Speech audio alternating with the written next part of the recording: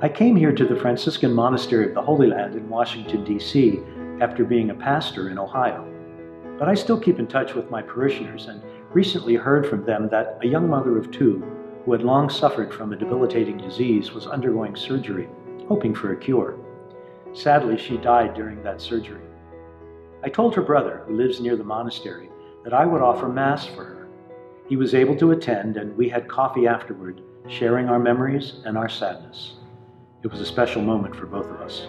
In the shared prayer and the celebration of the Eucharist, we experienced God's love. Requesting Masses to be celebrated for loved ones, living or deceased, or for some special intention, is a unique Catholic practice that dates from the earliest of centuries. In the Roman catacombs, on the tomb of Abercius, a bishop who died around the year 180, there's an inscription begging for prayers for the repose of his soul.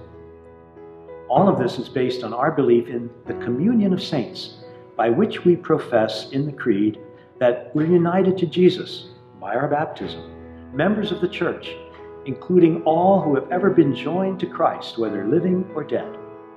At Mass, we unite ourselves with the love of Jesus in his passion, death, and resurrection. A perpetual enrollment is available for those who wish to share on a regular basis in Masses offered by the friars at the holy places in the Holy Land or here in the United States. Our friar community continually prays for our friends and benefactors.